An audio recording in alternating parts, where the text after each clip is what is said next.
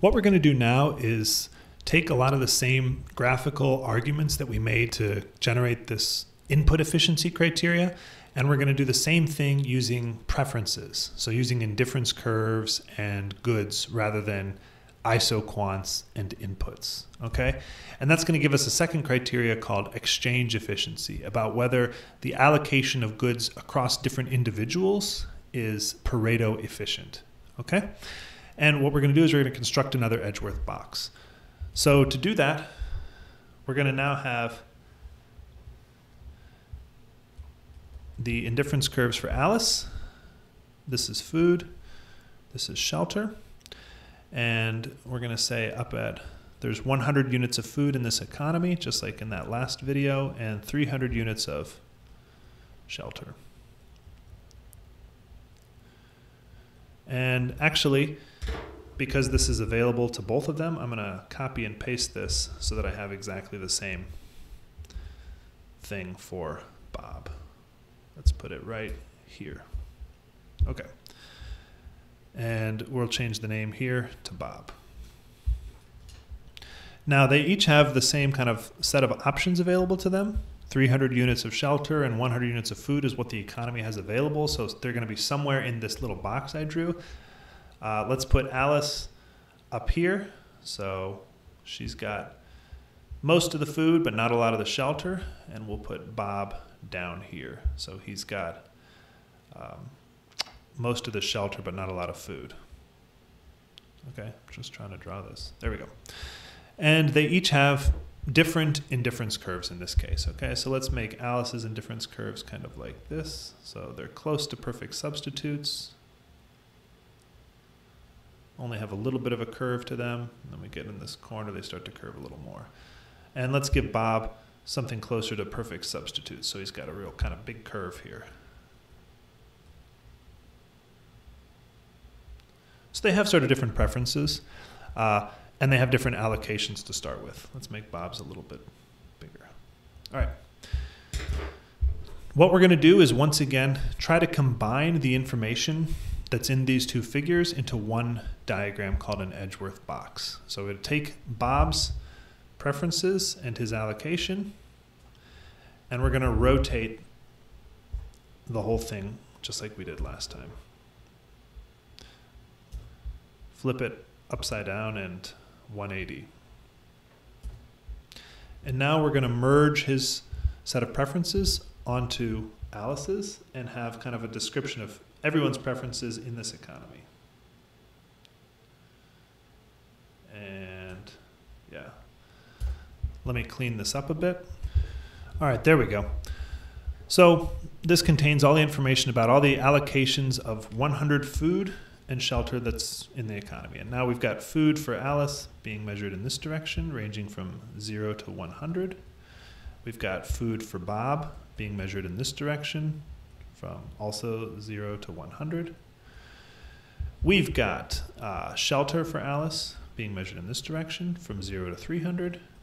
And we've got shelter for Bob being measured in this direction, from 0 to 300. Now, this line here represents the indifference curve that Alice is on. If she can move to any allocation in this economy that is up and to the right of that indifference curve, she would prefer it. So that's the region that I'm shading in now. Anywhere up and to the right of that region, of that indifference curve, she prefers. That gives her more utility. Okay? Bob is on this indifference curve here. It's flipped and upside down. So he wants to go down and to the left just because that's how we rotated his thing. So any area in this shaded region, which is feasible for the economy to do, they could trade to that, he would prefer to be there. And you can see that there was a region of overlap right here in the middle of their two indifference curves that was in both of those shaded regions. So this region is preferred by both Bob and Alice. Okay? So if they were if they are willing to trade and exchange goods and move somewhere in the middle there, that basically means Alice giving up some of her big supply of food in exchange for some of Bob's shelter, and Bob giving up some of his shelter in exchange for some of Alice's food, and having a more equal outcome. They're both happier there, okay? And we can see by the same kind of argument that there's always going to be this region if those two indifference curves are cutting each other, okay? If they're both on indifference curves that are cutting each other, there's going to be some little region that they can improve, that they can move into, right? The only way that there's not going to be is if they're on two indifference curves that are exactly tangent to each other. So I'm drawing two indifference curves that are in this region. If they're right here, maybe, there's no more space to be improved, okay? So I think we can actually see that if we delete this. Yeah. At this point here, the indifference curves are just touching.